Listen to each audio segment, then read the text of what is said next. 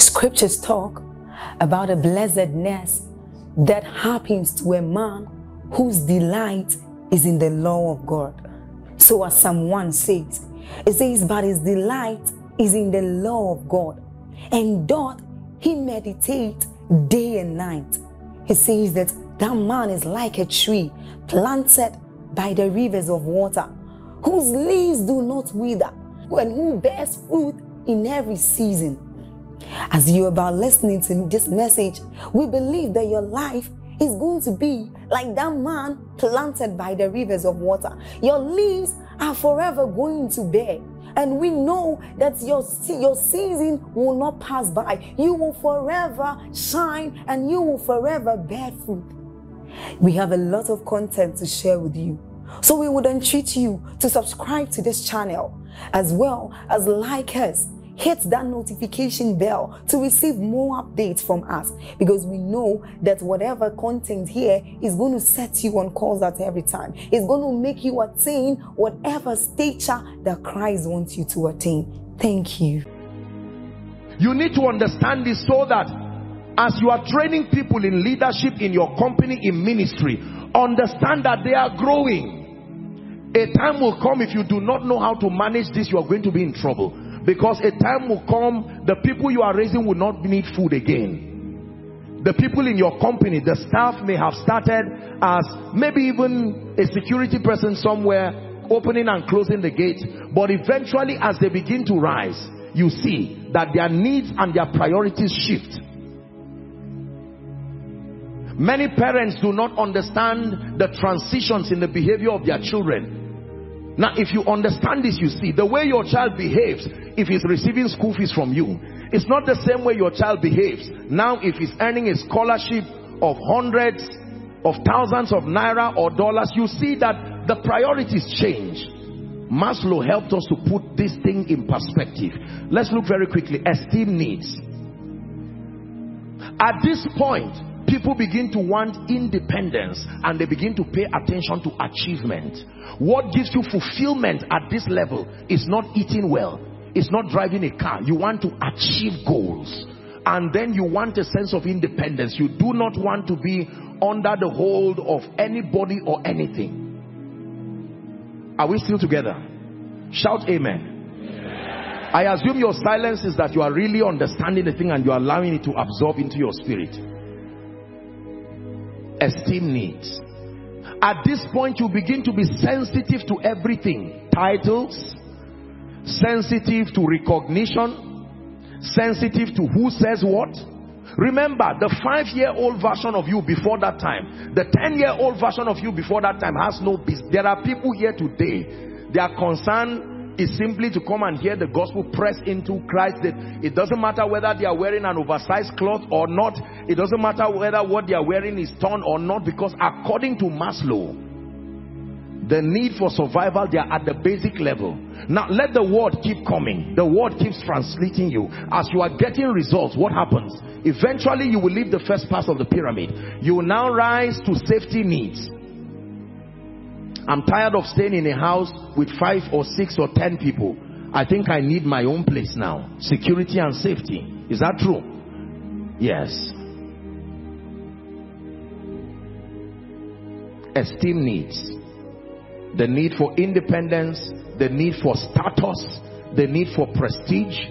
This is why people join all kinds of clubs and societies. This is why people begin to come up with all kinds of things that help to concretize their relevance. Relevance and status and prestige and reputation are the key words at this level. And then the 5th is called self-actualization needs. Self-actualization needs. The need for fulfillment and the need for legacy. For instance, when you see someone who is at age 80 or 90, notice how everything reverses. At age 80 or 90, the gentleman does not care again, or the old man does not care whether his hair is combed. He does not care whether he zips his trouser. He does not care whether the buttons are in place. He sits with you and says, young man, let me teach you something. 45 years ago, This is what happened. And while you are looking at him, it will be foolish of you as a young man to look at the person and say, sorry, you're putting, this shoe is supposed to be this way. And he says, so that is what your focus is on. Because at that level, it is legacy. His pride is not what he does with himself or to himself again. His pride is the people that he's able to raise that become instruments of continuity. Notice how this transition happens in your life. If you flog your child, male or female, your teenage child especially, in the presence of anyone, that is a huge embarrassment. You would have taught something. But you see an adult who fall down on the road and stand up and dust himself like nothing happened because he's looking for a job. He has 3 children and he needs to sort things out. That shame that he used to have as a little boy has gone because of other needs and other serious priorities. Abraham Maslow. Final recap and we'll get back to the teaching. Arranged in order of priority, ascending order, psychological or basic needs, and then safety needs, love and acceptance needs, esteem needs, self-actualization needs. Praise the name of the Lord. Now, please write this down. Thank you. Write this down.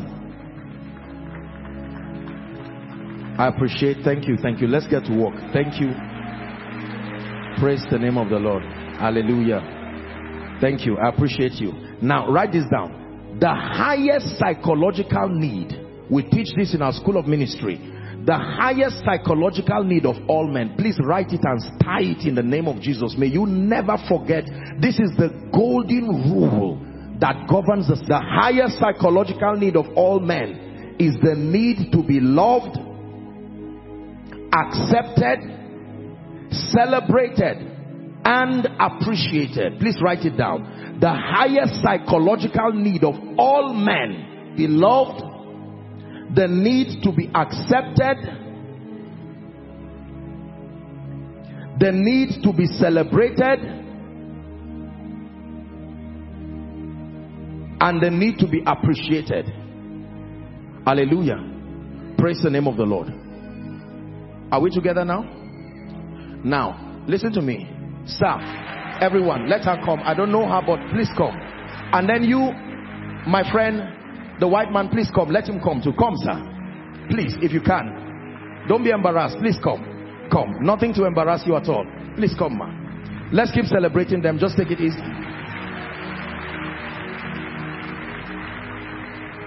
I'm sorry. I'm sorry. I didn't know that you would need this. Thank you, ma. God bless you. Please come, sir. Please come. Thank you. God bless you. Thank you. Thank you. Please stand. Keep clapping till I ask you to stop. Keep clapping. Don't stop. Keep clapping. Now, watch this. Watch this. Watch this. You may not know them, and you don't even know what they have done, but your clap has fulfilled this law. The need, whatever it is that you have done, what they receive from your clap is that I am loved. Am I right, sirs? Am I right, ma? I am accepted. Is that true? I am appreciated and celebrated. Hold on. Just listen. We're learning something. Now, you come and talk to this woman and tell her you don't like me and see what she will do to you. Are we together now? Yes. Because we have given her a perception that we love you, we honor you, sir and ma, and we ask them to come to this altar, and we ask everyone to stand and then to applaud them. Are we together now? Chances are that this our mother here and this our uncle here may not hate me easily. Are you seeing that now? Why?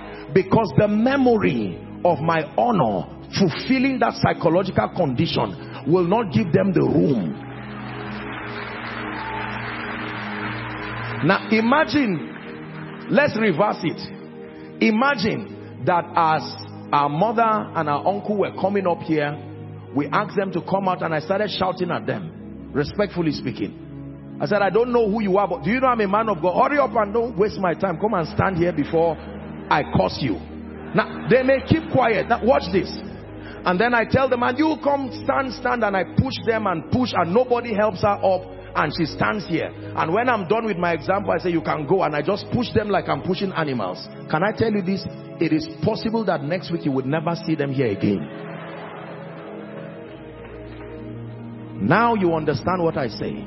The highest psychological need of any man, including the one looking at me, is the need to feel loved, the need to feel appreciated, the need to feel celebrated, and the need to feel, what's the last one? Accepted. People join occult groups because they want acceptance. People fight and belong to groups. Why do people get angry when you don't invite them for festivities? Because they receive a perception through your non-invitation that you don't place value on them. Are we together now? Please, let's celebrate our mother. Thank you, sir. Thank you, ma. Please help them down. Keep clapping till they go down. You've started. Finish it well.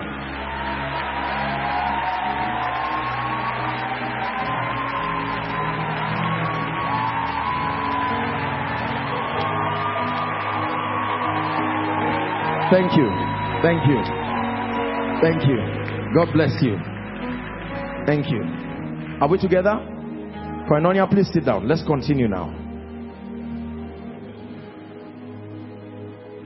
The psychological build-up of man.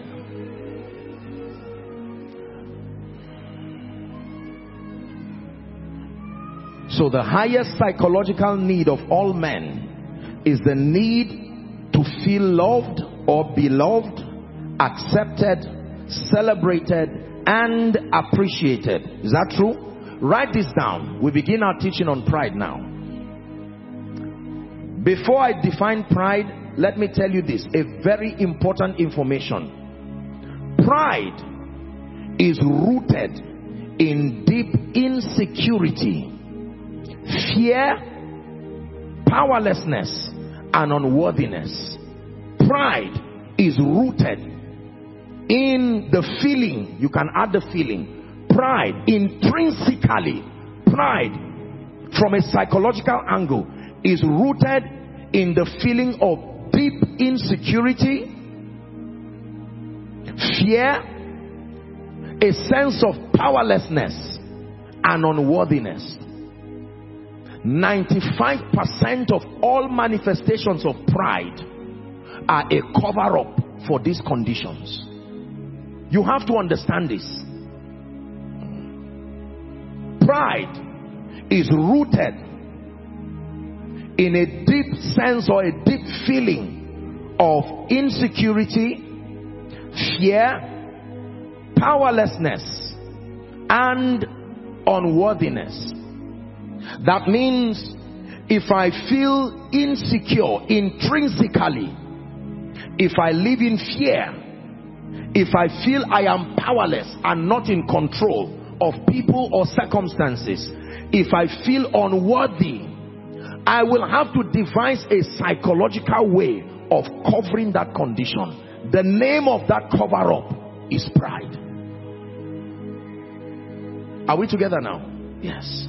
So that intrinsically, largely so, may not be always the case, but almost always, anywhere you truly find pride, behind the scenes is an expression of insecurity, an expression of fear, an expression of powerlessness or lack of control, and an expression of unworthiness. So people create that psychological cover. They try to assume an attitude of boldness, intimidate or bully others. But behind the scenes, ask those who are legal practitioners, ask those who operate as security people all around. They will tell you, when you catch some of these people who are involved in all kinds of societal violence, once you sit with them down, after dealing with them, punishing them, when they are sure that destruction is imminent, they would break down and start crying. And you now tell them, but why do you do this? And then they will begin to tell you, nobody loves me. I came from a background where this. So most of that thing is a cover-up, an attempt to wrongly manage insecurity, an attempt to wrongly manage fear, an attempt to wrongly manage a sense of powerlessness, and an attempt to manage unworthiness. Are we together now? Yes. We're dealing with the deceitfulness of pride. 4 or 5 scriptures, and then I will tell you, or let me just define pride, and then we'll look at these scriptures. Please write this down. 3 definitions. We're looking at pride.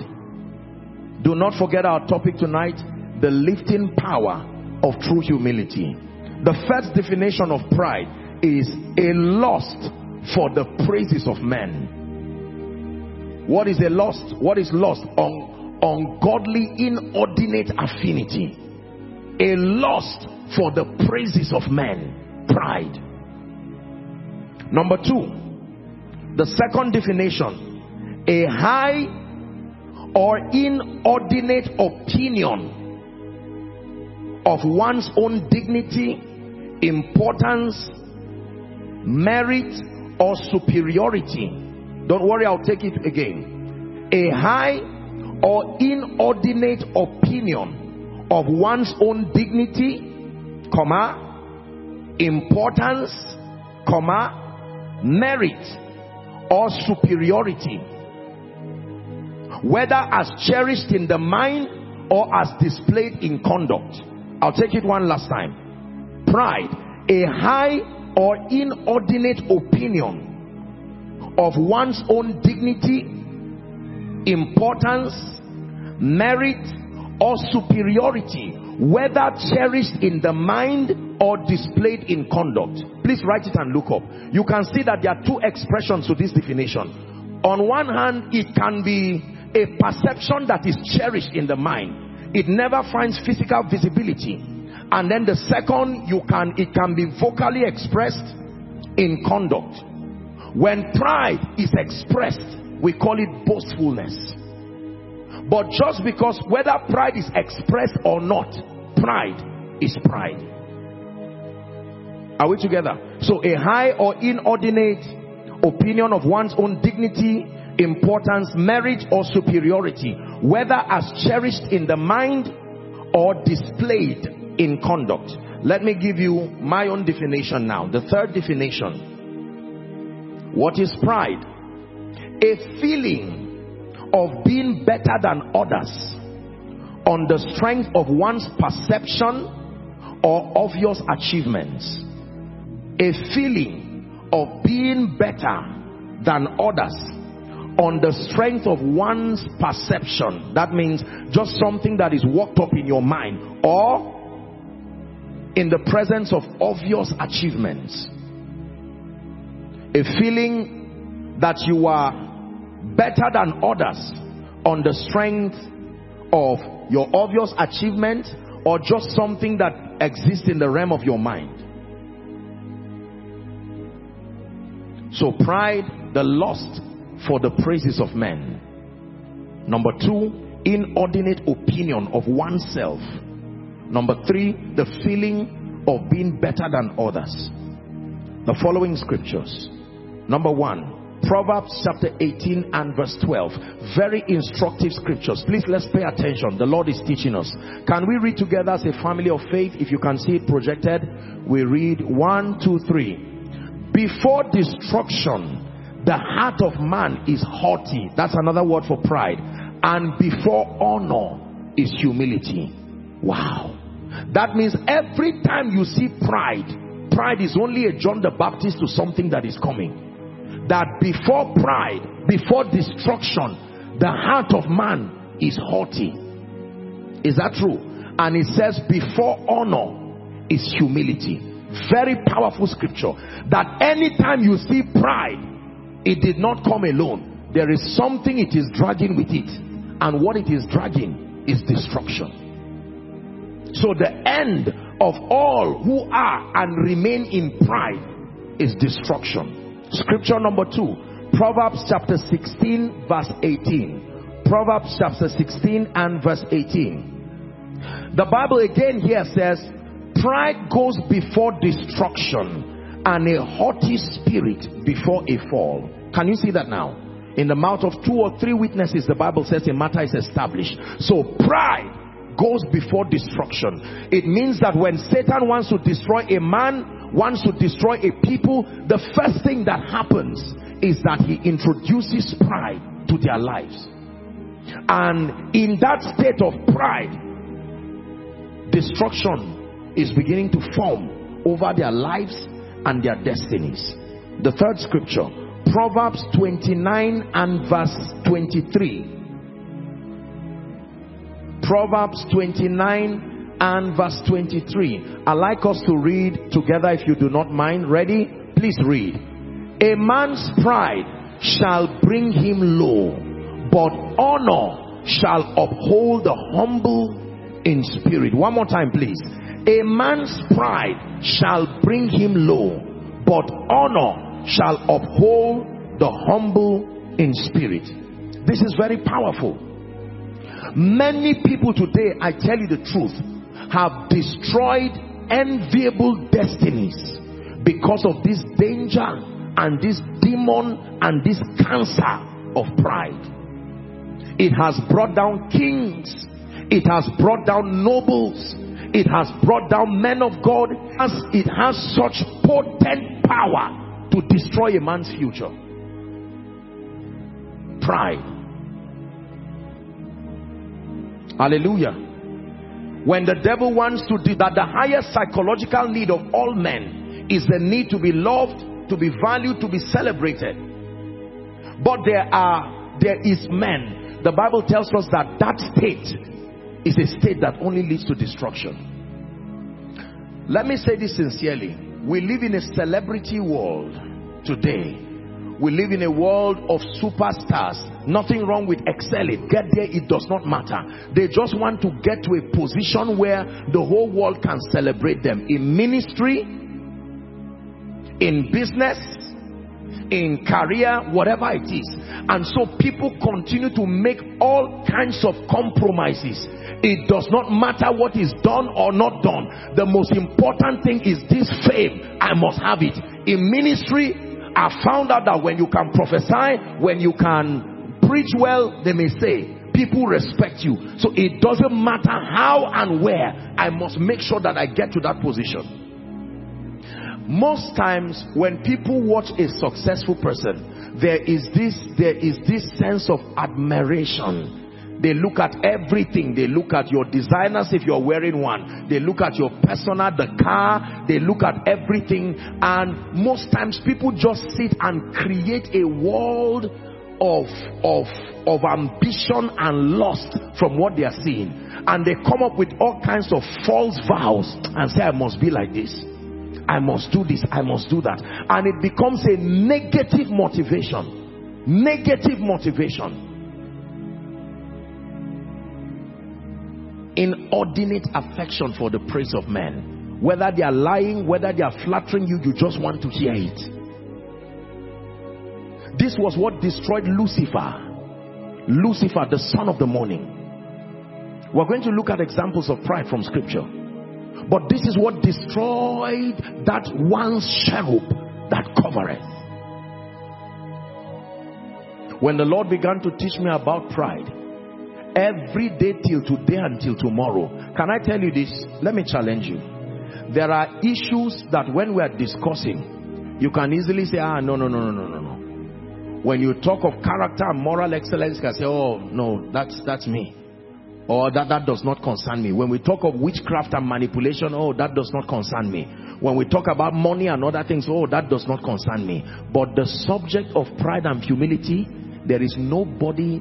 These are the kind of teachings that there is no tell them. It's the kind of teaching that when they are done, from the preacher himself to everybody, you cry and roll before God and say, Lord, help me. Because pride is a killer. It has such penetrating power. The most fortified heart, it can creep into that heart until it destroys you. Can I tell you this? For the sake of this lecture tonight, I separated my angles of discussing pride in two. Number one, spiritual pride. Number two, the pride of life. Let me talk about this. There are the two aspects of pride that I see that have almost damaged the lives of people. Why am I teaching this? Out of love. Because this is the condition to access exaltation. You want to be exalted in this kingdom, there is a mystery that controls it. Let's look at spiritual pride. Spiritual pride. In the book of Revelation, the Bible, when John was caught up in the Isle of Patmos, please look up. There were 7 churches. Now, theologically speaking, they were real churches like that, scattered across Asia Minor. And there were warnings that were given to those churches. But prophetically speaking, it was a message to the entire church. Is that true? And one of the churches, please turn with me to Revelation chapter 3 from verse 14. One of the churches is called the Laodicean church. The Laodicean church received an instruction that is applicable for our lives today and for everyone who wants to remain relevant in the program of God, relevant in influence, relevant, and to consistently be exalted. It says, and unto the angel of the church of the Laodiceans write, these things saith the Amen, the faithful and true witness, the beginning of the creation of God. It says, I know thy works. So he's cautioning them now, that thou art neither cold nor hot. I would that thou wert cold or hot.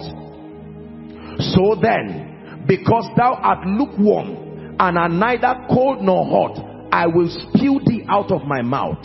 17. Because thou sayest, what made you cold? This is the basis. Thou sayest, I am rich and increase with goods. I have need of nothing, and knowest not that thou art wretched and miserable and poor and blind and naked. This here, you see, is about the most painful rebuke of all the 7 churches. For the rest, he will first commend them. You have done this, except this, just work on this. But when it came to the Laodicean church, there was no commendation. It was the rod immediately. Thou sayest, I am rich, I am increased with goods. Who does this look like in the Bible? Who made such a statement? Lucifer himself. The Laodicean syndrome is a Luciferian syndrome.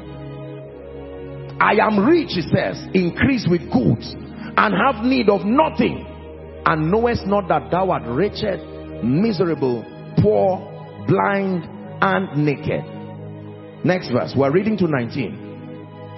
I counsel thee to buy of me gold tried in the fire, that thou mightest be rich, and white raiment, that thou mightest be clothed, and that the shame of thy nakedness do not appear, and anoint thy eyes with eye salve, that thou may see. 19. As many as I love. Wow. Can you see that there is a special love he had for the Laodicean church? That was why he didn't even have time to commend anything. He just went straight to rebuke them. And at the end he said, I'm doing this because I love you. As many as I love, I rebuke and chasten. He says, be zealous therefore and repent. Luke chapter 18 from verse 11. Jesus taught us a very powerful lesson to describe humility and pride.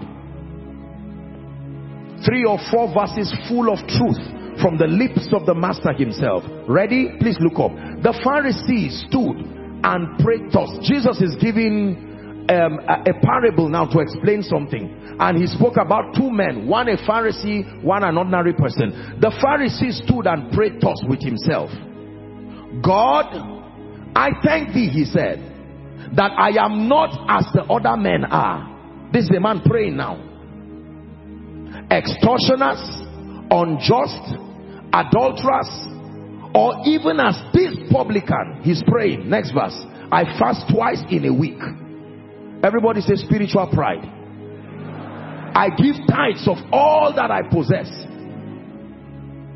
And the publican, standing afar off, would not lift up so much as his eyes unto heaven, but smote upon his breast, saying, God, be merciful to me, a sinner. 14. I tell you, this man went down to his house justified rather than the other.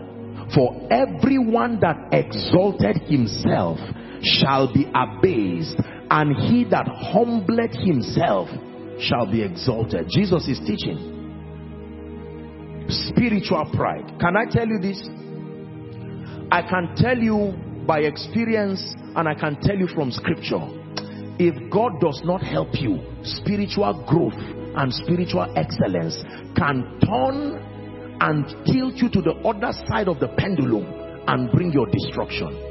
When you begin to access revelation and insight, when God begins to prosper your spiritual walk, I tell you, pride, if God does not help you to create a system where you cry before him daily, has destroyed many men of God, respectfully speaking.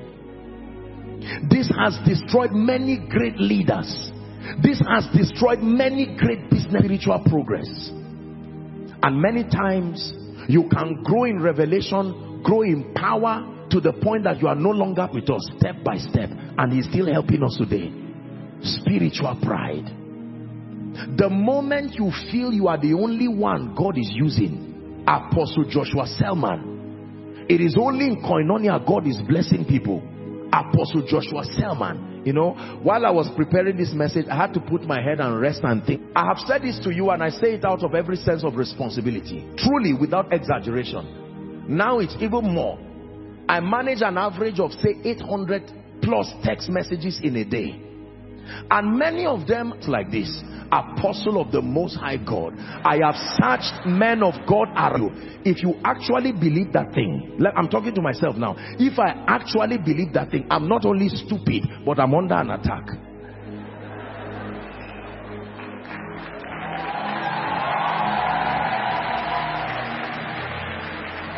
As funny and childish as what I'm saying is, there are some of you who will believe it absolutely and go out of your way to create systems that reinforce those kinds of things. Many of us have gathered sycophants in our lives today because they have mastered us that this is what we want to hear. Even if you are entering the pit, you want people who gather around you. Once they can massage your ego, they have access to your life, access to your inner circle, until they destroy you, and they will turn back and show people that this is where he died. Listen to me. You've heard me say this. You know you are being transformed by the Holy Ghost when there is humility connected to your growth. The moment you begin to trade humility for revelation, you are in trouble. Now, this, I say this with every sense of love and respect. This is one of the greatest fear for my generation of ministers.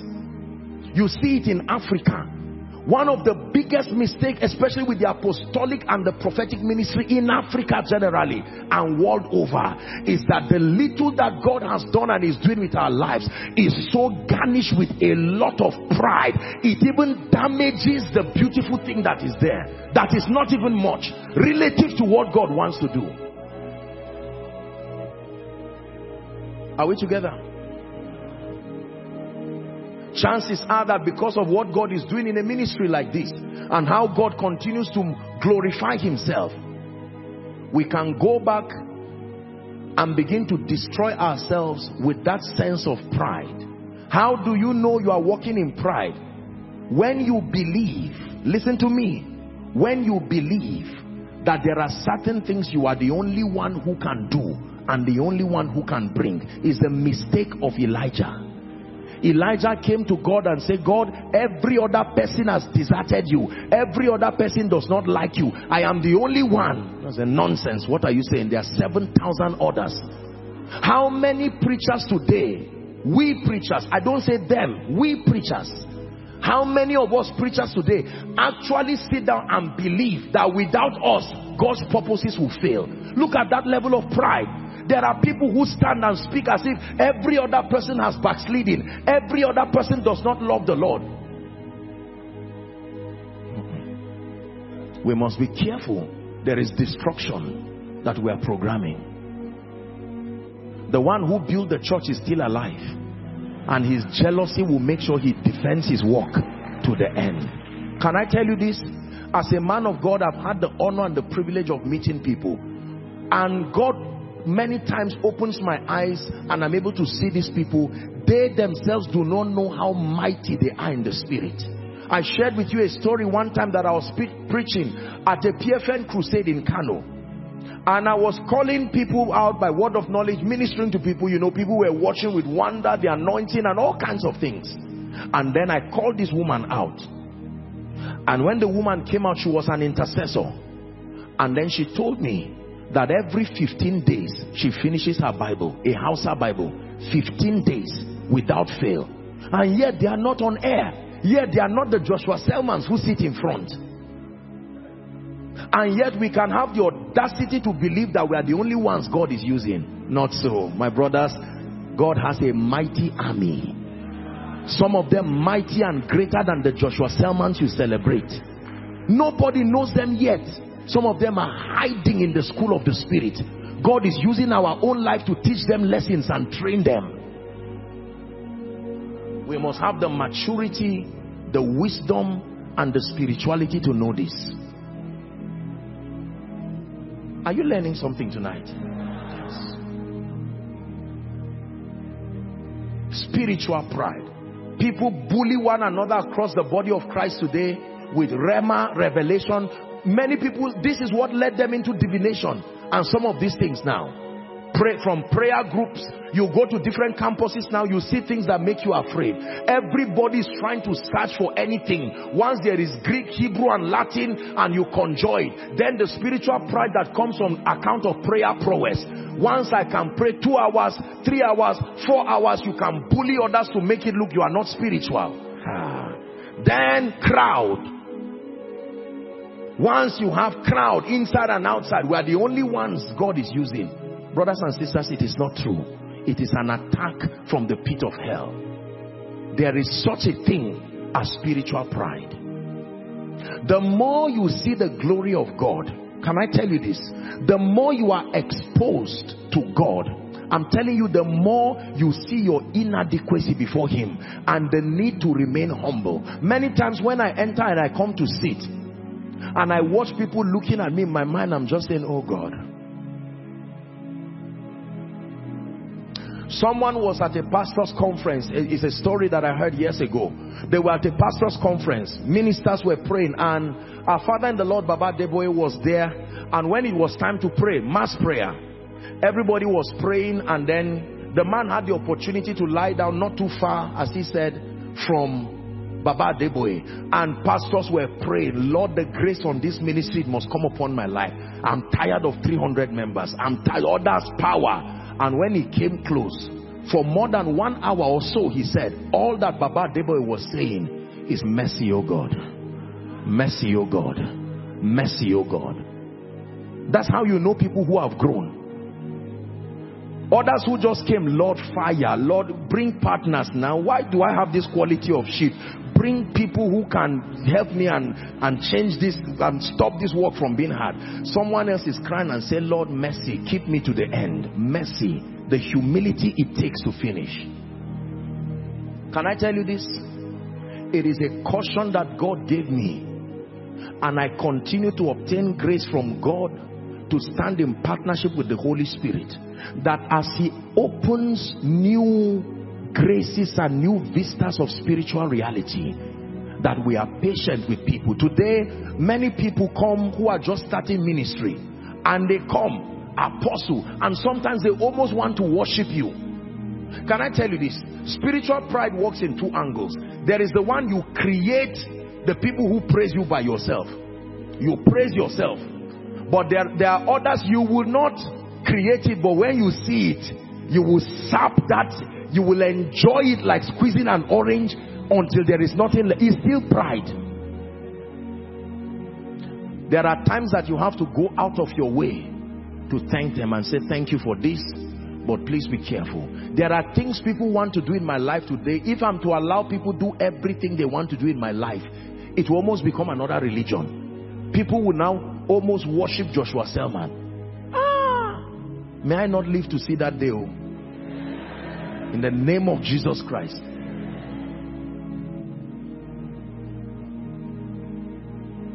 looking at me now and following online, many of you, the devil is already programming this.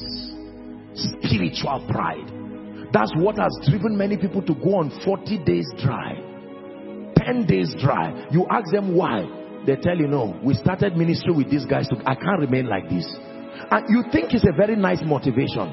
No, I can't be. Some of you are listening to me. Some of you, that's what even brought you here. And God is looking at the corruption in your heart. There's nothing wrong with prayer and fasting, don't get me wrong. But that motive is already dead, it's already gone. Spiritual pride. Why do you think people go to dabble into all sorts of demonic things? It is because people are looking for a name.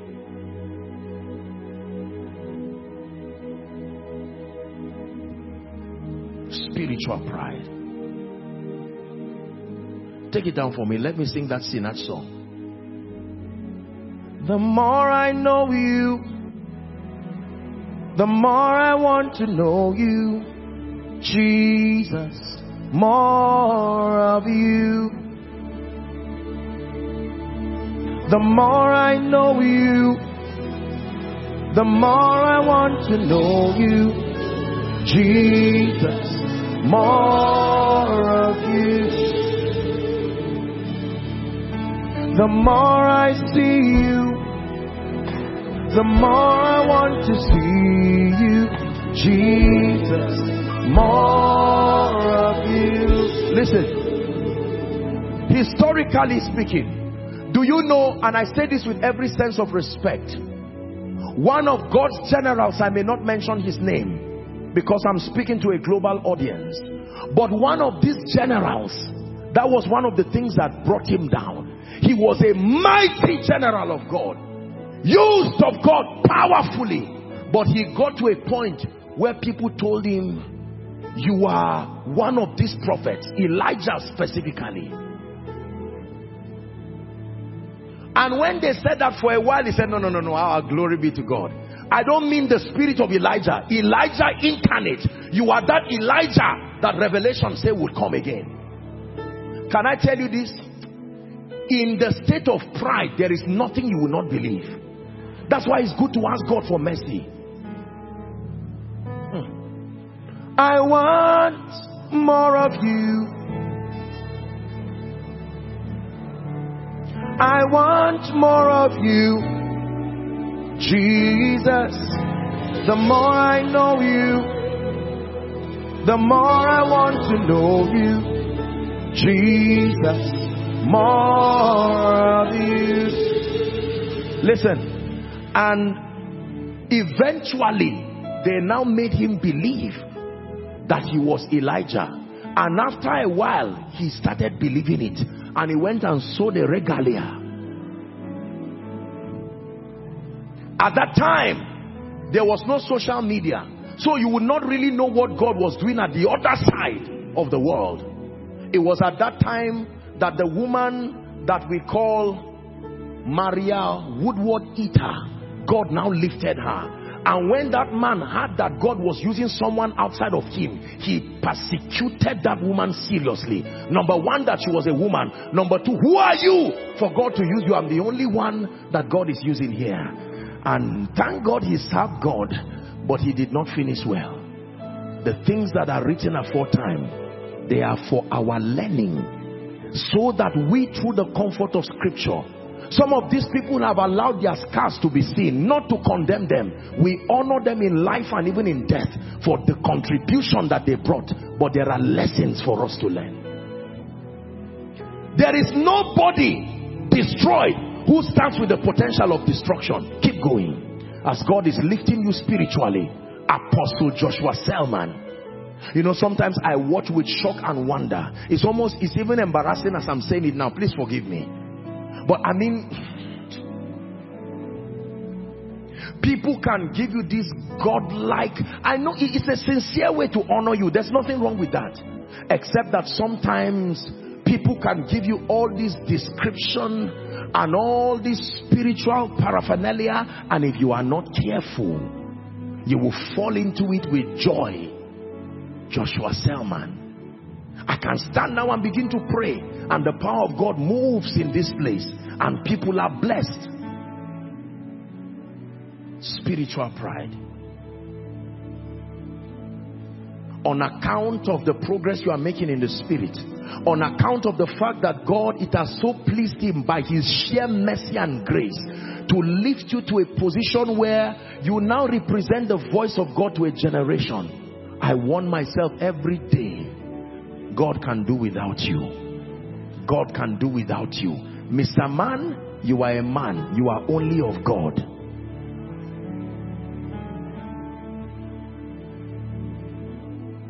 Lord, if you're lifting someone in this city, don't do it without me. Don't do it without me. Lord, if you're healing someone in this city, please don't do it without me.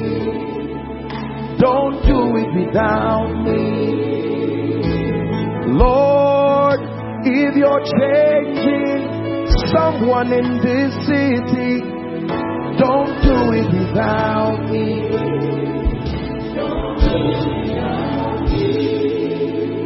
I submit to you by God, there are many men of God, there are many people who need a retreat fast to go back and break down before God and say, my maker and my king, everything I ever have, it came from you. And thank God for the spirit of revelation. Thank God for the ability to minister healing. Thank God for the nations who are hearing what we are doing. But Lord, I pray, the pride that comes based on spiritual achievements, may it never, never, never. While you are saying it, you will look like a fool, but you are already signing your relevance for the next move of God.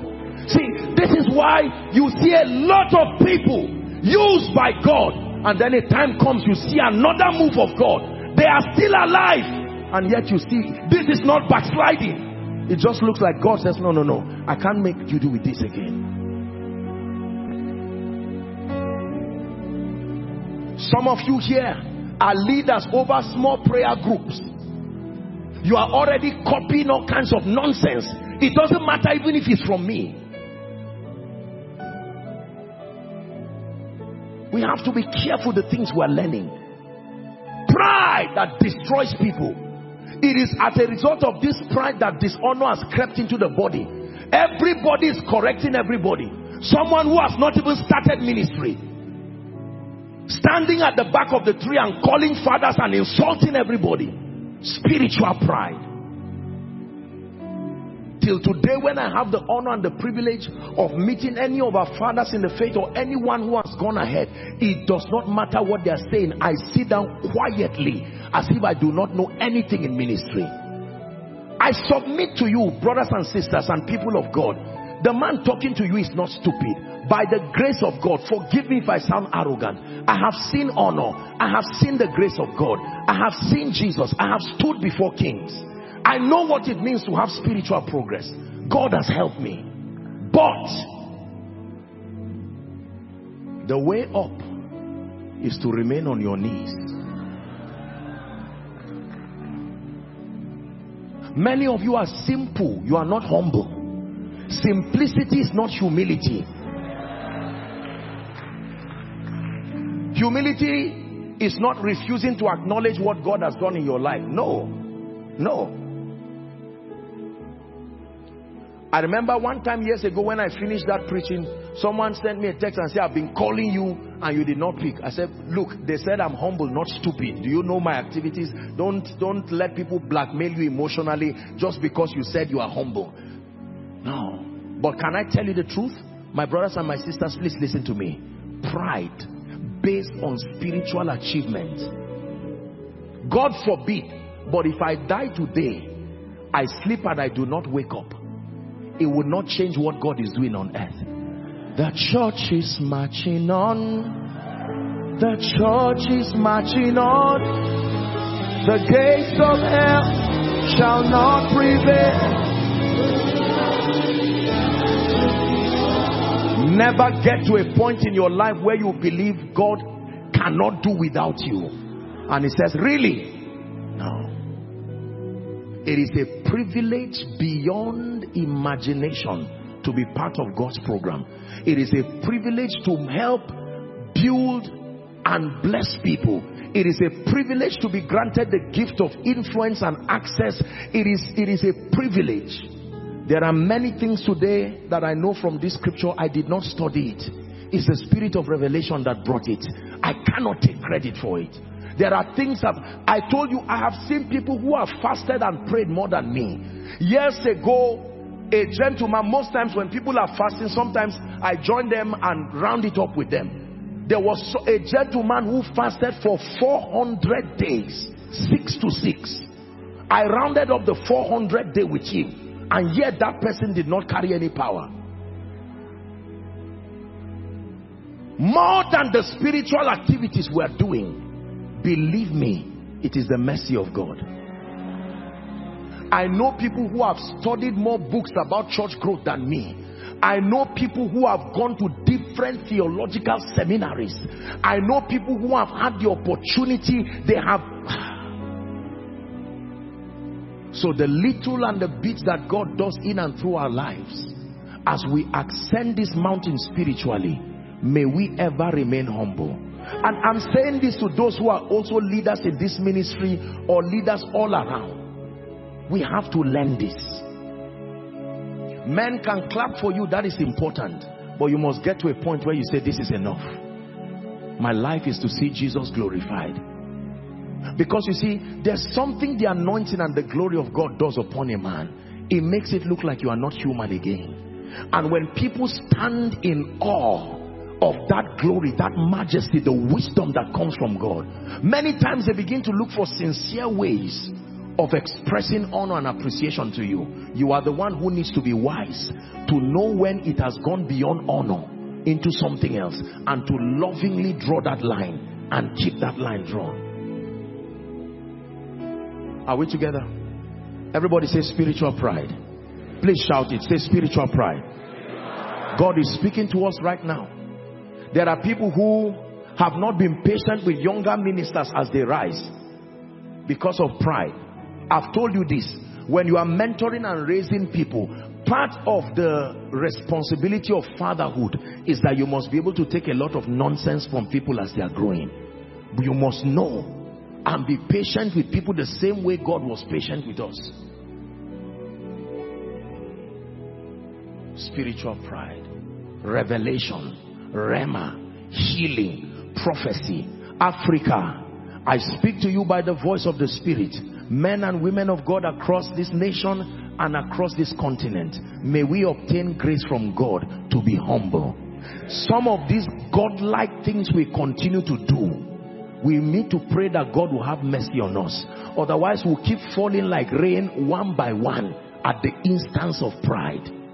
Pride based on revelation, pride based on oratory, pride based on prophetic prowess, pride based on the miraculous, pride based on wisdom, pride based on all of these things. Anything spiritual. Except the Lord builds a house, they labor in vain that build it. Except the Lord watches over a city, the watchman watcheth but in vain. It is vain to wake up early and to sleep late in the night, only to eat the bread of sorrow. So you want to keep growing spiritually, you want to keep accessing supernatural levels of power, let every lifting that God brings in your life culminate to a greater level of humility. Lord, I am so honored that you have granted me this access. Sometimes when I'm sitting before the Lord in the night and some of these revelations come, tears just come out of my eyes and I say, Lord, thank you, thank you, thank you. You have been merciful to me and I'm grateful. Jesus, you love me too much, oh, too much, oh, too much, oh, excess love, oh. Jesus, you love me too much, oh, too much, oh, excess love, oh.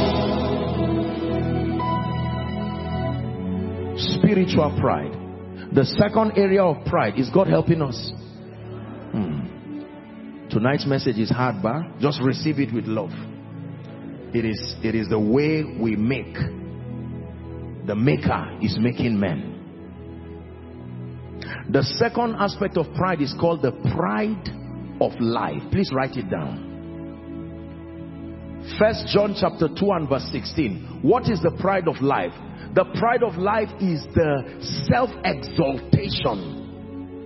You see, that inordinate feeling of importance, that not confidence, self-exaltation based on obvious achievements. The pride of life is for people who have achieved something tangible. If you have not achieved anything, you can have pride, but not the pride of life. The pride of life is the self-glorification that is derived in the presence of obvious achievements. You have results to show for it. 1 John 2:16. For all that is in the world, the lust of the flesh, the lust of the eyes, and the pride of life is not of the Father, but is of the world. The pride of life. Jeremiah chapter 9 from verse 23 to 24. The prophet, speaking by the Spirit, admonishes us. Thus saith the Lord, let not the wise man glory in his wisdom. It does not mean to not celebrate your wisdom. You know what pride is? The refusal to acknowledge God as the basis for your success. The refusal, the ashamedness, the moment you are embarrassed to let people see Jesus as the basis for your victory. You want to so enjoy that spotlight. You don't want God to interrupt this spotlight. Lord, I've waited all my life to shine, and now that the spotlight is on me, Jesus, get out of the way. Let me not have any interruption. Let me enjoy and savor the moment. Let not the wise man glory in his wisdom, neither the mighty man glory in his might. Let not the rich man glory in his riches. What is the pride of the believer? 24. But let him that glorieth glory in this, that he understandeth and knoweth me, that I am the Lord which exercise loving kindness, judgment, righteousness in the earth. For in these things I delight, saith the Lord. Everyone say the pride of life. This is where all other groups now come in. Politicians, successful people, businessmen. God intends to lift us, but we must be careful. Our world has a very superior architecture. They can design a house where you will die when you rise. They consciously, we may not know, I've arrived, we call it. I don't know what I've arrived. That's the one I know. Are we together? Count. You know what made the rich man foolish? Read the Bible. It was not his money. The problem was not the rich. The problem was the fool. You know what made him foolish? He built his barns and stored the... And God said, today your soul is required of you. My father used to tell us many years ago that no matter who you are, no matter where you go to, make sure you fight pride. I think it's one of the most outspoken virtue that he pounded in our heads growing. Pride.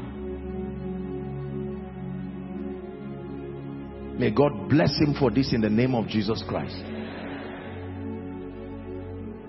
Pride. My power and my might. I am this. I made this happen. You hear people make all kinds of statements. I've taught you that everything comes from God through men. Pride is when men want to become the source of everything. I can lift you. I can do this. I can frustrate you. We have to be careful. There is a God that sits in heaven, the monarch of the universe. So whilst you achieve all that you achieve using these keys that we keep sharing, as God lifts you, as God blesses you, as God honors you, make sure that you unashamedly stand before God and before men and tell them the Lord is the doer of these things. You hear the testimonies week in, week out. All of the mighty and marvelous things. If God has done anything good in and through this life, and in and through this ministry, and in and through any life here, he deserves the glory. So when men clap for you, appreciate them, but be sure to point them to the one who is the doer of every good thing. And God says you had a chance to stand and savor this moment, and you are directing people to me. You are ready for the next level. Let's go. And he will lift you fearfully. Help those under the anointing there, please. Fearfully to another level. This is one of the secrets and one of the graces that I prayed for and I continue to pray for. Deuteronomy chapter 8 from verse 11. Deuteronomy chapter 8. Remember, he gave them a warning. Koinonia, is the Lord speaking to you tonight? He gave a warning. Beware that thou forget not the Lord thy God, in not keeping his commandments and his judgments and his statutes which I command thee this day. Next verse. Lest when thou hast eaten and are full. You see, something happens to people when they are not hungry again. Hunger is not the best, but it has a way of making you to remember your maker. Is that true? When you are trekking, it's easy to pray in tongues while you are trekking. When you don't have a job, you have something to wake up in the night and pray for. In the name of Jesus, this spirit, you fought my father minus me. You can pray till morning. When you are trusting God for some breakthrough, but when this happens, there is something about men being full. Remember the five loaves and 2 fish? They were hungry and they listened. What happened when they were full? They threw everything and went away. There's no record in the Bible of them telling Jesus, thank you. They left. He said, no problem, leave them. Gather my crumbs for me. 12 baskets. The same people who were once hungry. Lest when thou hast eaten and art full, one level, and hast built houses and dwelt therein. Next verse. And when your herds and flocks multiply, and thy silver and gold is multiplied. You see the key word there? Multiplied. Multiplied. And all that thou hast is multiplied. Then thy heart shall be lifted up. That's the Bible's definition of pride. When your heart is lifted up, no longer your hands again. It used to be your hands lifted up, but when you become proud, your heart is lifted up, and thou forget the Lord thy God, which brought thee forth out of the land of Egypt, from the house of bondage, who led thee through that great and terrible wilderness, wherein were fiery serpents and scorpions and drought, and where there was no water, who brought thee forth water out of the rock of flint. 16. Who fed thee in the wilderness with manna, which thy fathers knew not, that he may humble thee, that he might prove thee to do thee good at thy latter end. 17. And thou say in thy heart, the classic definition of pride, the pride of life, my power and the might of my hand has gotten me this wealth. My connection is what gave me this electoral victory. My business connection, I am such an astute businessman, you will tell yourself. I am such a great preacher. Let it not be that when this has happened and men continue to clap for you, you say my power and my might. Pride, therefore, is the refusal to acknowledge God before men as the doer of every good thing in your life, either directly or indirectly. Usual passion, an unusual passion for the attention of men, an unusual passion for self-glorification, a desire for men to keep sing your praises, or to sing it to yourself. It's pride. That there is such a craving for attention. Once the spotlight is not on you, there is trouble. It's pride. Unusual craving for the spotlight, to be the person there. It doesn't matter what else. Let the light, the darkness be on everybody, but once it is on me, that's it. Maybe I just described someone here. Maybe you are outside following online from whatever nation, and the Lord is saying, this is you. Don't fight what he's saying. The goal of God's word is to purify, the washing of the water by the word. The craving.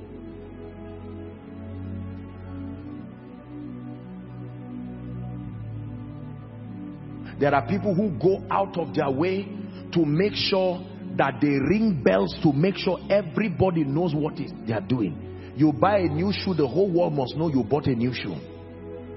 Is that true? You bought a new Bible, they must first see how the old one was very old, then they see the new one to show you are spiritual. Some of these things are unnecessary. Please hear me. It's a hard teaching tonight, but it's the Holy Ghost speaking to you. Symptoms of pride. What is the symptom of pride? Embarrassment. Listen, the moment you begin to become embarrassed to acknowledge God publicly is a symptom of pride. Before God lifted you, you could kneel down and lie down and roll on the floor, but right now you make sure you are calculated. I can't let this my expensive cloth on the ground. Even God knows that it's not cheap. The ones that I bought it, the amount that I know, he saw me roll on the ground with that one, and God says, this is for me. The 24 elders take up their golden crown, not rubber crown, not metallic crown, golden crown. They drop it on the ground and they say, holy, holy, holy. That's what keeps them as elders. So the day they stop doing that, they are no longer elders. That's what keeps them as elders. Holy. To him who sits on the throne. They don't worship everybody in heaven. The one to be worshipped is clear. To him who sits on the throne.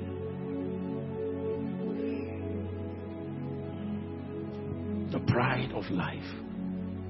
Nothing wrong with getting all the good things. Can you stand in front of your mansion and roll on the ground before God and say, Lord, you are the doer of this? Let men, devils and angels know that if it had not been the Lord by my side, now may Israel say. God is increasing you in ministry and you stand before men. I'm not talking of faking and carrying a form of pride, whereas humility and your heart is proud. No, that you can sincerely, you see, people can discern the purity of what you are doing. You can stand here and be saying, oh God, you are the doer, and people know that it's just talk. In your heart you are saying, I'm the doer. There is absolutely nothing that you see happening in this house by the grace of God that would not happen if I'm not here. It's a privilege to receive and to spearhead what God is doing. It's a revelation we must have. Some of us, money has brought a lot of pride. There's nothing wrong with having money, but many times pride, money, I have millions, I have estates, thank God, congratulations, we appreciate and respect you for paying that price to have this. But can I tell you, 10 minutes without breathing and all that thing, it is wicked people who will fight over it while you are gone. Listen, realize the brevity of life outside of the help of God. It is when you wake up in the morning you can think of doing real estate. It is when you wake up in the morning you can think of preaching.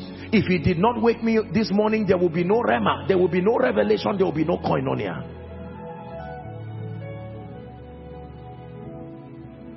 So you can say thank you Jesus before men, and they say, why are you folding our hand?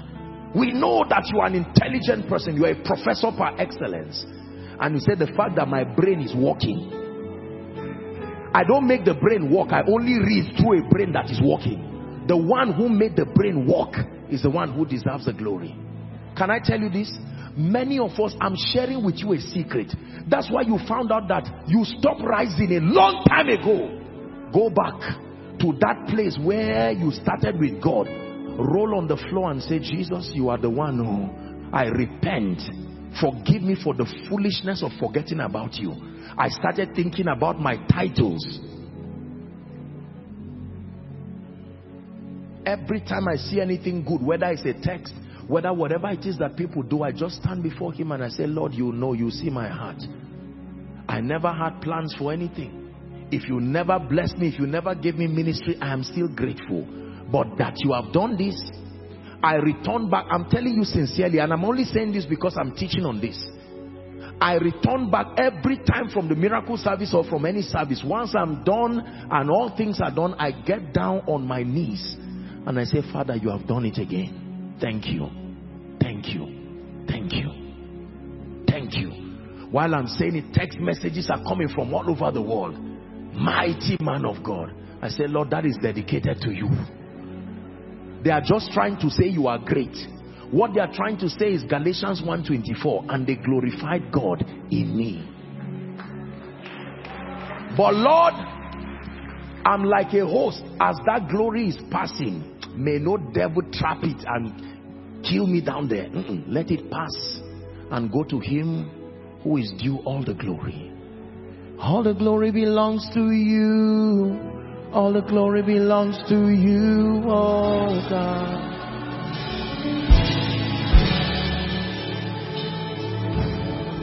All the glory belongs to you. All the glory belongs to you, oh. Please help those under the anointing. All the glory belongs. All the glory belongs to you, oh God. One more time. All the glory belongs. All the glory belongs to you, oh God. Hear me. No matter who you are and no matter what God gives you, if you are flying a private jet, you are not the wing that is holding the jet. You only had money to buy it from a man who manufactured it. I'm not being sarcastic, I'm only challenging you. If you win an election, as you sit down on that seat, while people are clapping, just tell them thank you, excuse them out, lock the door of your office and roll on the ground. Say, Lord, I knew that I would have lost this election. You are the doer. And God says, because you have done this, I vow that you will remain here. And anybody that tries to fight you, I will scatter them into pieces. God helps you as a man of God. Every Sunday you come, if you see one member that comes to share what God has to say, give God thanks. Oh, if I come here and I find 10 people, I will preach with the same fire and the same passion. I stand before the God who called me, and I'm telling you this. It's not about the crowd. No. It is an honor to talk to one person about Jesus, to make an altar call, and to be in partnership with the Holy Ghost to save lives. Listen to me. The car you have in your house came by his mercy. The house you have came by his mercy. I have houses in Europe, I have houses in America. Congratulations. There are people who have houses but they are mad today. Their brains are not coordinated again to even travel there. As the houses they have everywhere, their prayer is for survival. Lord, let me live. Can I tell you this? The most dangerous thing about pride is not that you will be fought. The most dangerous thing about pride is who will fight you. The Bible says God resisted. If men fight you, you can go to God and say, my Father and my Maker, men are disturbing me. If demons fight you, you can go to God and say, these demons again. You can use his name. If God fights you, will you use his name to cast him? The name of the Lord is the highest. And if the owner of the name is fighting you, every other altar will join him to fight you too. Can I tell you this? Let me tell you how you know God is fighting a man. Everything fights him too. When everything is fighting you, I hear it from me. The hand of God is there resisting you. Everything, favor will fight you. Good things will fight you. Prophecy will fight you. It is dangerous for God to be against a man.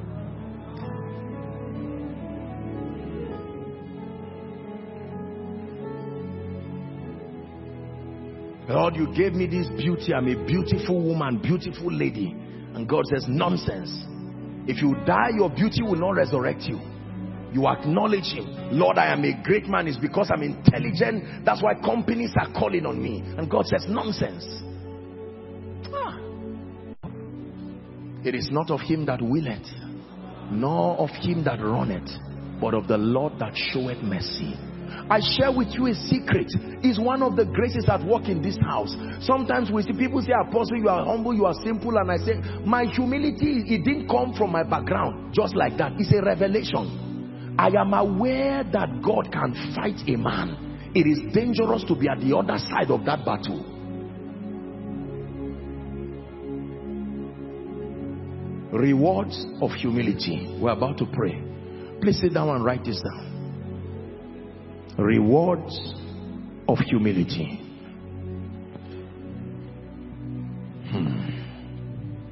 Proverbs chapter 22 and verse 4. Please never forget this scripture. Can we read it together? Proverbs 22 and verse 4. Are you ready? 1 to read. By humility and the fear of the Lord are riches and honor and life. One more time. By humility and the fear of the Lord are riches and honor. Are you seeing that riches is not the same as honor? You can have riches and not have honor. You can have riches and honor and not have life. There is a relationship between untimely death and pride. There is a relationship between humility and longevity.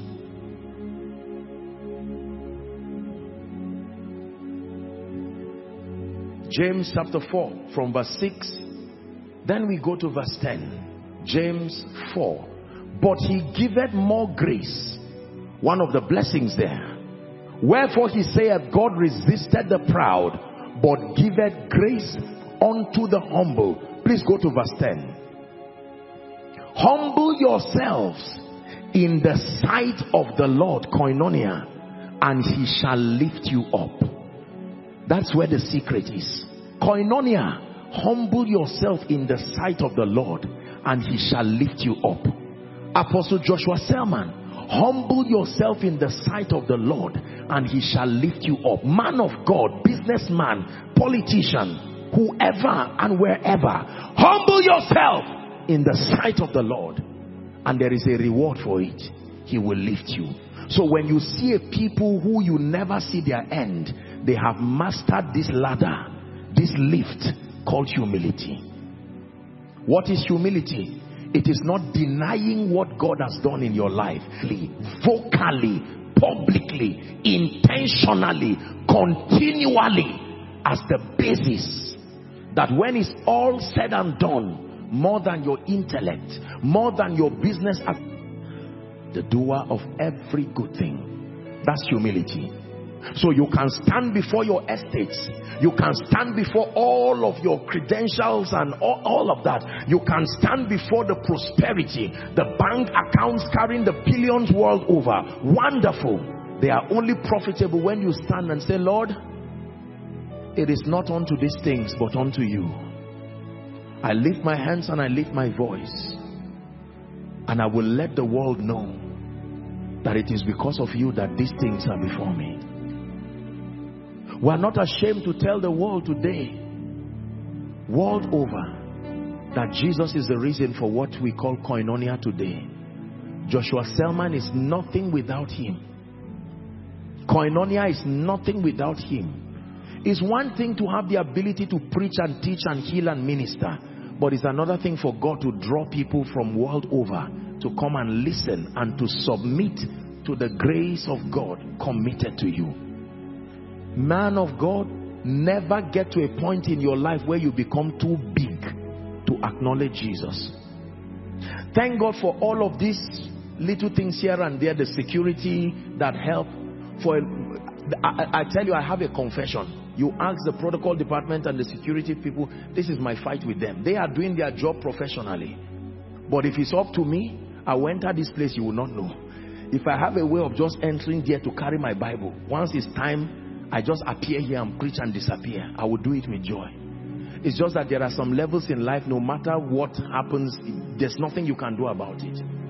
I know that while some of you watch all these things, some of you are admiring it, and that's what drives you. Be careful. God is warning you now. God is warning you now. God is warning you now. You are laughing, but God is serious. God is warning you now. Rid yourself from all of these lusts. You will be celebrated for sure. Nations will call you blessed for sure. But let them be the one to clap while you point them to Jesus. Forever Jesus will remain glorified in my life, glorified in this ministry, and glorified in your life also. That when men look at you and say, from whence cometh this lifting? Others are saying there is a casting down. What is happening to your business that you are rising in leaps and bounds? I just hear you opened a new office.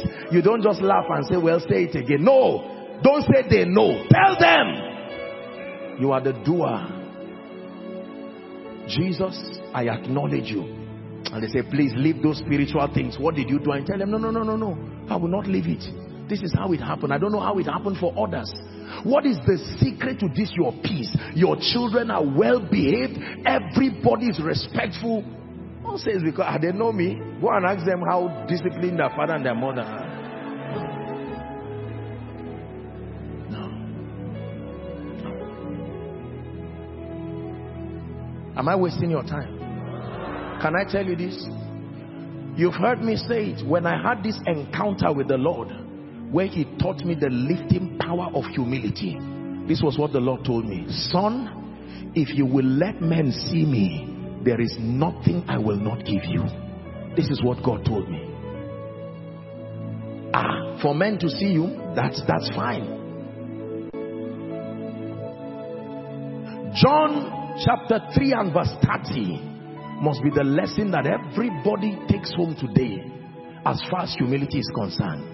He must increase, but I must decrease. Decrease does not mean diminish.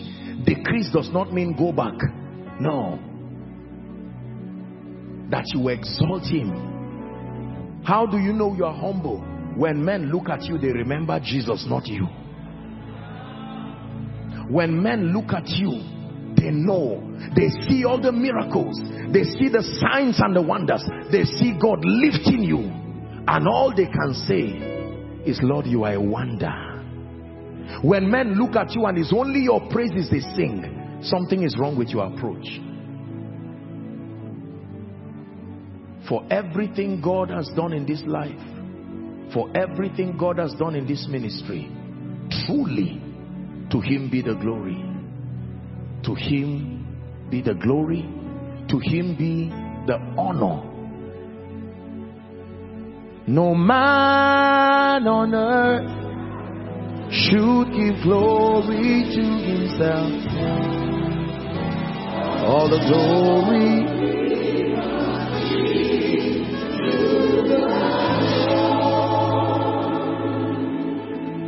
Listen, let me show you what humility does. You stand here, Lord, you are the lifter of my heart. I give you all the praise. And God says, you have done this at this level. You don't have a car, you don't have a bike, you are not doing anything, and you are acknowledging me. Let's go higher.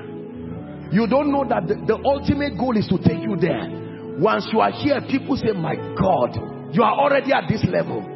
And the Holy Spirit will say, remember what you did when you were here. Do it again. He's giving, and pride will say, I'm comfortable. I mean, now you can see me. And some people remain here forever till they find out they're already down here again. But some other people stand here, and while people are looking at you, you are distracted. You are not distracted by what they are doing. They call you all kinds of names. Daddy, apostle, whatever. Thank God for those things. But your attention is with Jesus. Are you ready for this? He lifts you to the next level. You became a governor. You became a senator. You became a man of God. Now he trusted you. 1 branch, 2 branches, 3 branches. He now helped you. And you say, Lord, even at this point, may the nations see you through my life. And men look at you and say, be honest, Jare, enjoy this thing, enjoy this moment. And sometimes you can be distracted, and then he calls you back. I have other people who need to rise. If you want to make this space vacant, I will fight you to make it vacant and leave others. And you say, no. I remember how you brought me. And he will still find you in the night rolling. And he says you are ready, he will move you to another one. When he moves you, you will not be alone. You will find other people that he moved there too. They will now start distracting you. Let's focus on laughing at those who are down. And you tell them, I don't know how you got here, but me, I know how God brought me here. And I will not be distracted. Many times when you are up here, it looks like there are other people below you. Let's gossip, let's mock, let's push them, let's fight anybody who wants to come down. There are people who will remain here for 30 years until they start going down. By the time they are 50, they are back here. You say, I thought I used to know you here. They say condition is a lie. The path of the just is as a shining light. When your tomorrow becomes greater, becomes worse than your yesterday, it is pride. A man's tomorrow should not be like this. No! You know people who are walking in humility because you never see them at the last level you saw them. You are right here. At this point, people are already calling you things. Papa, if you are in ministry, you are mentoring people. Everybody, they are just blessing you, inviting you around the whole world. You are in hotels, you are having all kinds of cars, jeeps you are enjoying. Everything zero. And then one night, if God wants to help you, he will call you and say, my son, I'm still waiting for you. Where we used to meet before. Don't distract me, oh God. The spotlight is on me. This was what I looked for growing up. This was what I wanted. People said I would not make it. Now that I've made it, let me stand so that I can savor the moment. And it says, my son, we still have other heights to climb. Don't stop here. But there are others. May you be part of them tonight. In my life, be glorified, be glorified. In my life, be glorified, be glorified. You get the glory, you get the praise, you take the honor. I just want to say thank you. You get the glory, you get the praise, you take the honor. I just want to say thank you. While you are busy singing this song and living this song with your life, men will open their eyes and find you here.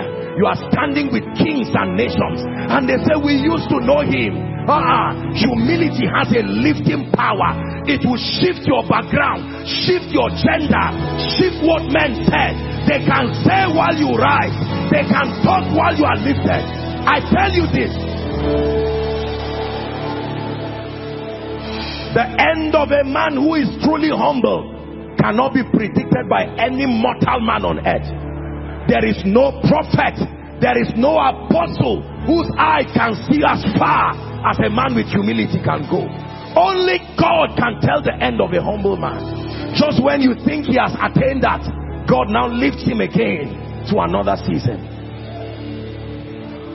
Hear me? We're about to pray. The Lord brought you to church tonight to show you that there is a secret. Men do not just rise. God is the lifter of men. Are you ready to pray? Let me give you one key. You have to write this down. One key. What is the key to humility?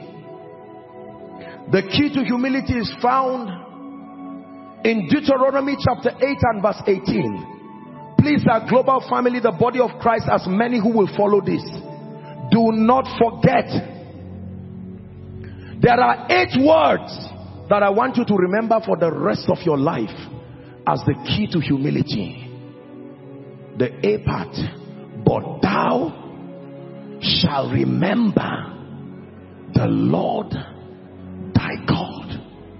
But thou shalt remember. Not just the Lord thy God. Hear me. One of the greatest keys to humility is remembrance. Remember where God took you from, and remember who took you. If you can remember where God took you from, and you can remember who took you, you have mastered the key to beating life at its game. Believe me. When David stood before Goliath, Goliath said, am I a dog that you are coming to me with this sling? He said, God who delivered me. I remember. Success has a way of eroding your memory. That's why there are certain pains and certain things that you are around you is looking for favor, and you can never hear people who tell you the truth again. Times will come you will have to be your own counselor. Let yesterday be your counselor. Remember how God lifted you. Man of God, remember, once upon a time you had no church, no reputation. Politician, remember, once upon a time you trekked without shoes. Every time men forget, they stop moving forward. Remember. Remember. Remember. This is what I do all the time. Let me speak to someone here. Keep the memory of your pain now. You will need it tomorrow. Don't waste your pain. Your pain is a miracle. The scar, listen, the injury on your hand today is what will keep you when you sit on the throne. Till today, Jesus still has the scar. The scar reminds him of his love for man again. Every time you see that scar, you remember.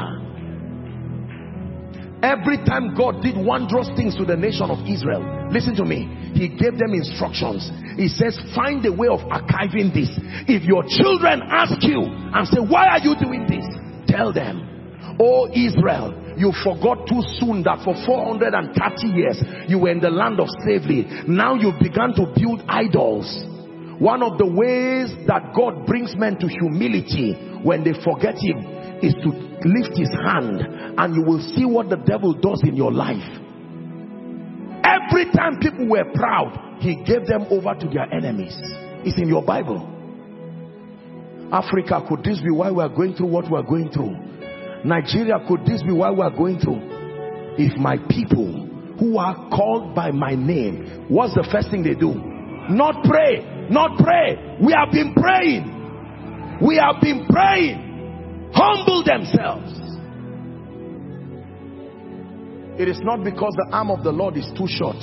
Man of God, it does not take God anything to expand your ministry. It does not take anything for the anointing you desire. It is prosperity. I dare to tell you there are enough destiny helpers, enough ideas, enough systems and structures for God to lift you. Read your Bible and see the lifting power of God. When you become at the center stage of your life, forget about the hand of God. I remember your goodness. I remember your love. I remember your faithfulness. I remember your grace. I remember a time in my life when I was going to preach. No bike, no nothing. It was raining. I remember trekking in the rain while the rain was pouring on me. I was praying in tongues and going for the meeting. And look what he's done today. And then you forget. Keep that memory. That's what God will use to remind you. Oh, billionaire, remember that one time you were soaking Gary.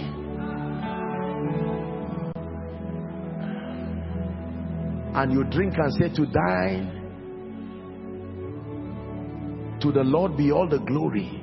But today, you have chains of restaurants around the world. Oh, let it never enter your heart.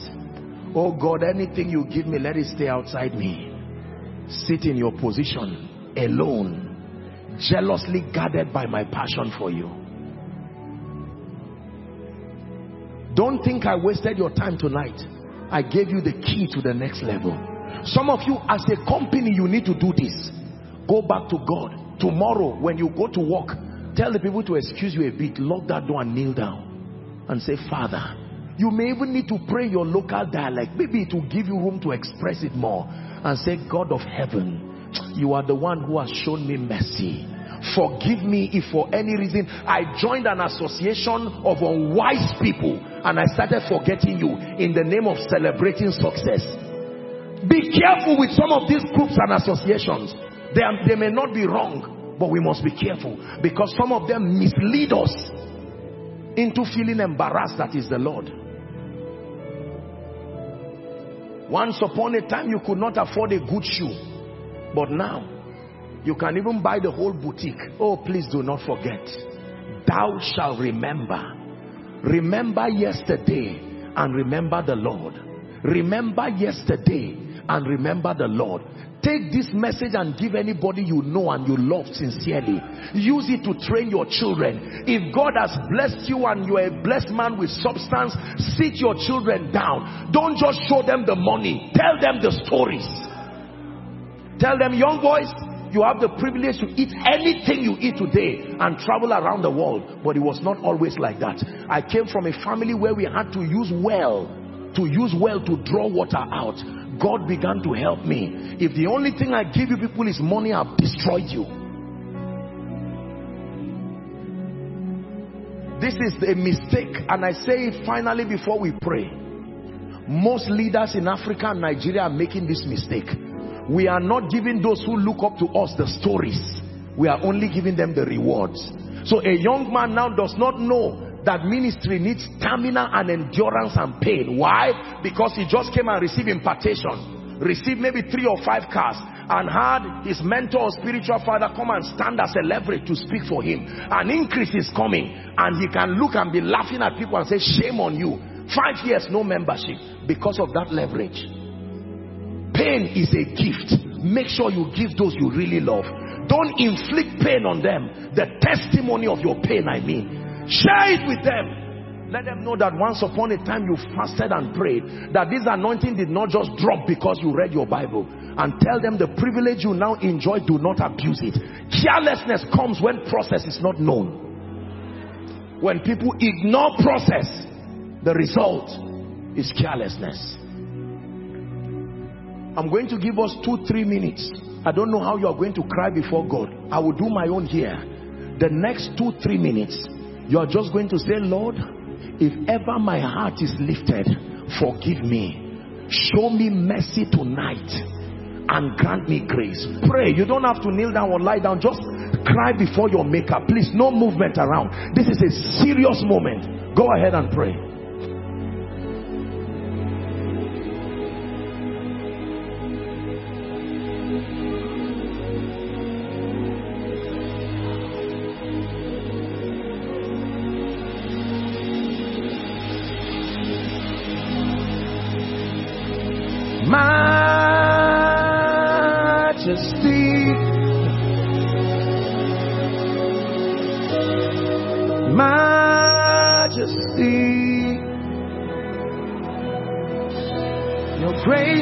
Found me just as I am, empty-handed but alive in your hands. Your majesty,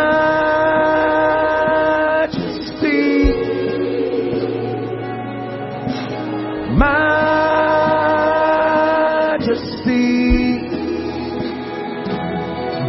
forever I'm changed by your love.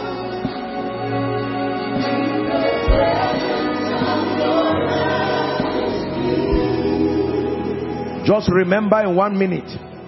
Remember where His Majesty took you from. Dear man of God, dear apostle and dear prophet, dear pastor and dear evangelist, dear politician,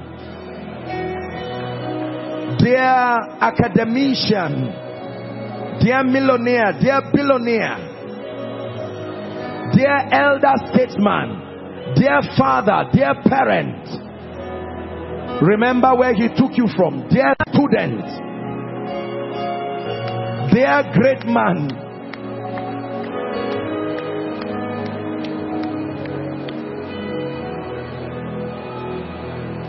thank you, Jesus. Oh, thank you, Jesus. Thank you, Jesus, for your mercy, for your goodness.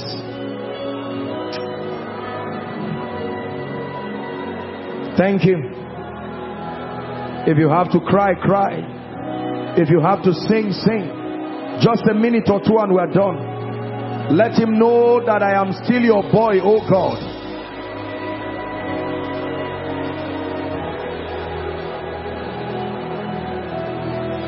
I'm still the one you lifted. I'm still the one you helped.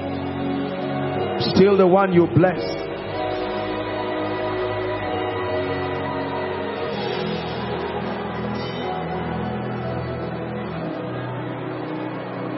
I'm here to say how much I love you. I'm here to say how much I adore you. Lord, I'm not here to complain about my many struggles. By your Spirit and your grace, I'm confident you solve them. But I'm here to say I love you. I'm here to say I adore you. I'm here to say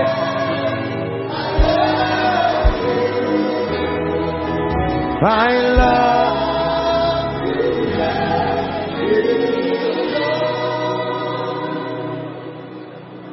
you. Lord, as men look at our lives, may they see you.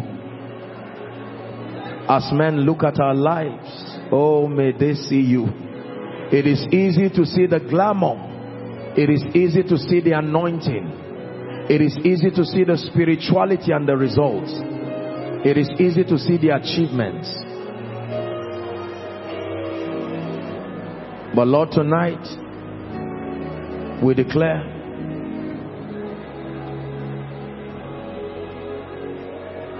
that we love you. We're wrapping up. And with our hands lifted up, we will worship our King. And with our hands lifted up, we come before you, rejoice. With our hands lifted up to the sky, and the world wonders why. We just tell them we love in our King.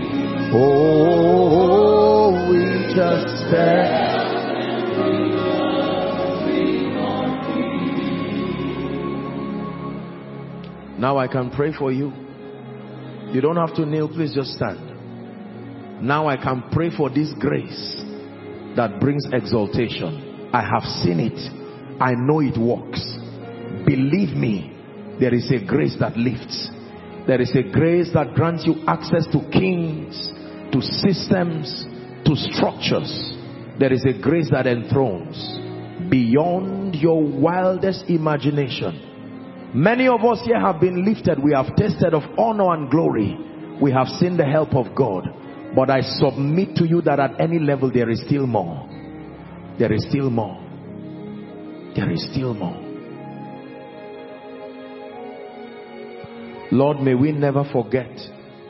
May the nations see that you are the lifter, the blesser, the anointer, the one who prospers.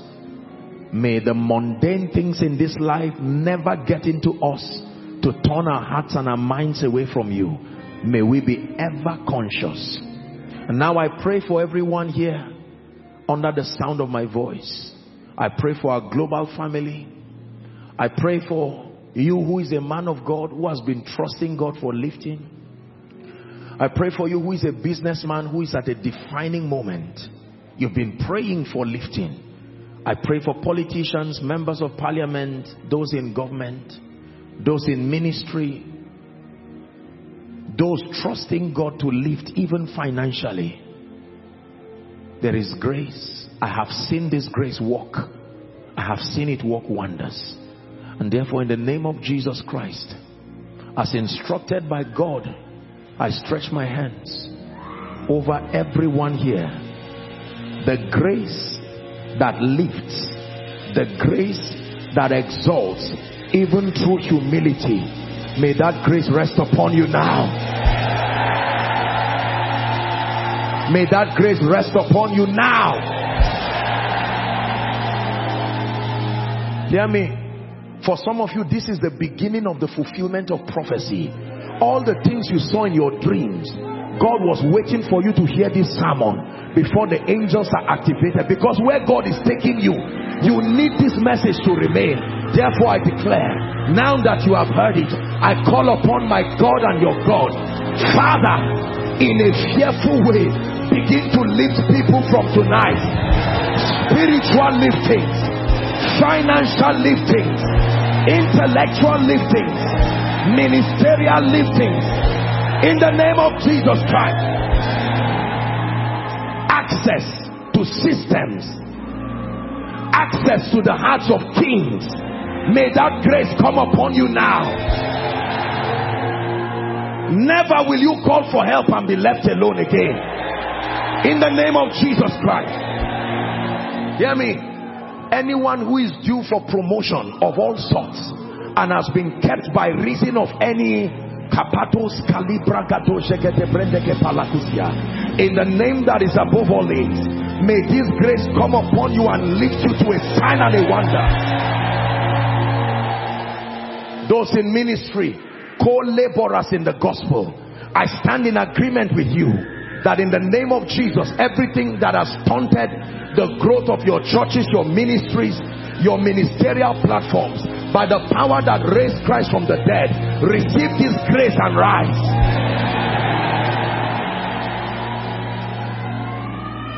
Some of us have been at the same level for a long time. You've not gone down, but you've not gone up either. I pray for you, by this grace, ye have encompassed this mountain long enough. Rise up now in the name of Jesus.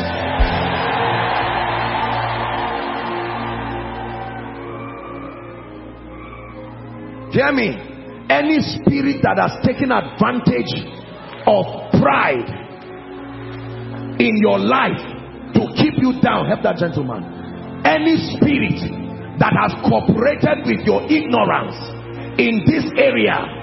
Some of you may have been arrogant based on this psychological thing. It's just your passion to prove a point, your passion to be known and to be celebrated. Any spirit that has taken advantage of you, by the blood of the eternal covenant, I cast those spirits out of your life, out of your destiny, out of your destiny, in the name of Jesus Christ.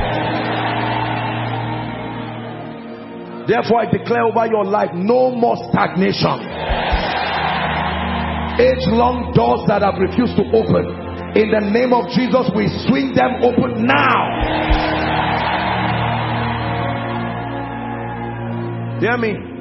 Whatever has stunted your office, your business, the works of your hands, every manifestation of pride that has come through you, directly or indirectly, or has come from your children, and even those you are raising spiritually or otherwise, I pray may the mercy of God speak for you.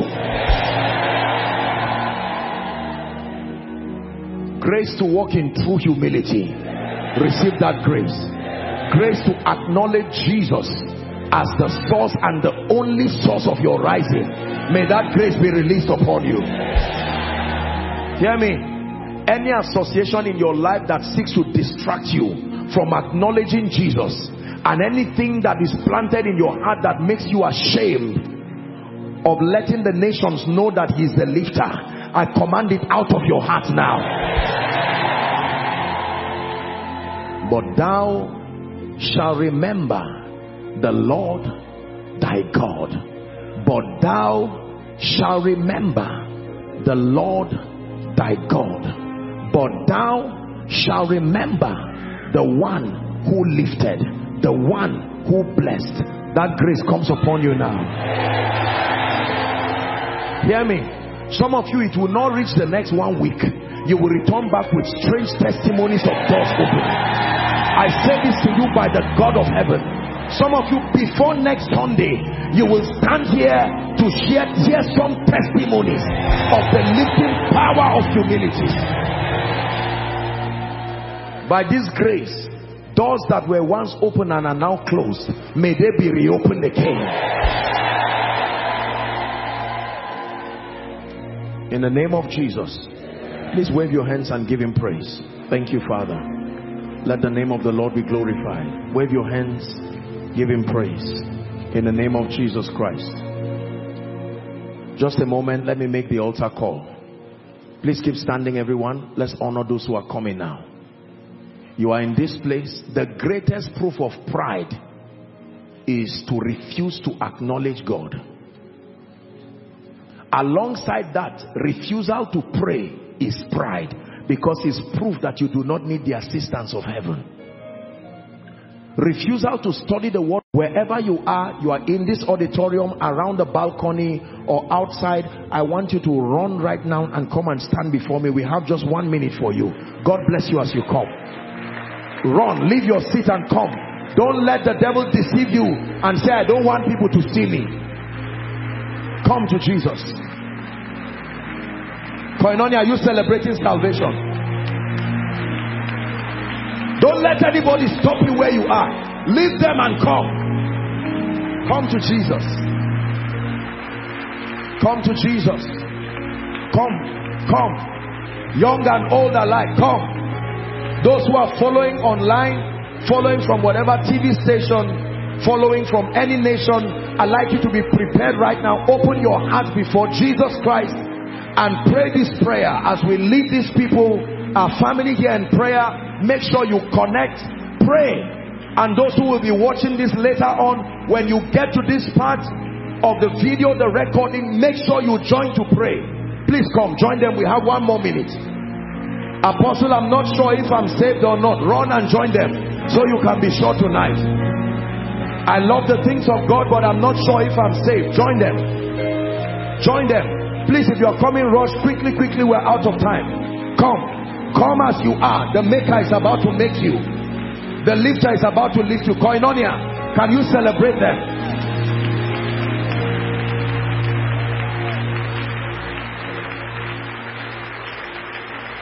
Hallelujah. Please, you are joining them. Come very quickly. Now, look at me. I salute sincerely every one of you who has come here. You have come before Jesus himself, the mediator of the new covenant. Some of you are crying. Don't be ashamed of your tears. He's able to give you a new beginning. This is a family that loves you passionately, and no man condemns you. He's able to give you a new beginning. Lift your right hand high to the heavens. Allow the tears to come. Don't be ashamed. Young and old, I honor you for the courage to come. The business of Jesus is a personal thing. It's not just a corporate thing. It first starts as a personal decision. Just help those under the anointing. Help them. Please, I want you to say this after me, but I want you to mean it. Jesus is here, and he's ready to receive you and to give you a new beginning. Every one of us had to make this decision. And I'm telling you that the Bible says, whosoever will come to him, he will in no wise cast away. Say after me, let it be loud and clear from your heart. You are saying it before Jesus Christ, your maker. Lord Jesus, tonight I have heard your word.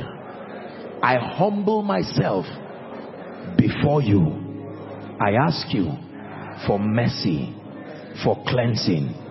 I believe that you are the Son of God. I believe that you died for me. You rose again for my justification. Tonight, I receive eternal life into my spirit. I receive the abundance of grace and the gift of righteousness. And I declare that I reign in life The power of sin, Satan, hell, and the grave is broken over my life. From today, I am born again. I am a child of God. I walk in victory. Amen. Keep your hands lifted. Father, thank you. Thank you. We remain ever grateful for the work of salvation. Just help those under the anointing. Father, we present to you these ones that Jesus has brought to himself. It's an honor to stand to midwife this eternal process. Lord, I pray according to the authority of scripture that their sins are forgiven and that they begin a new journey with Jesus. I decree and declare by the power of the Holy Spirit that you rise from glory to glory. I commend you to the ministry of the Word and the ministry of the Holy Spirit. In the name of Jesus Christ, I decree and declare, let it be a new beginning for you from today. You go forward ever and backward never. The door of yesterday is closed forever, and you begin to make progress. No guilt in life and no fear in death. Jesus is your victory. Be blessed and be lifted. In Jesus' name I pray. Amen and amen. Congratulations. Now there is a counselor. Please look at me, all of you. Thank you. I celebrate you. There's a counselor waving his hands. Please, all of you, just follow them in concert. Just a minute or two. They'll just have your details and appraise you, and you'll be back to your seat. Let's honor them as they go. Please celebrate them. Celebrate them. Be careful as you walk with the cranes.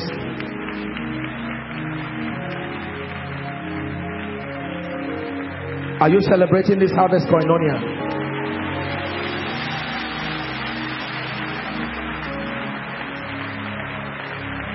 All takes me home, here in the love of Christ. I'll stand.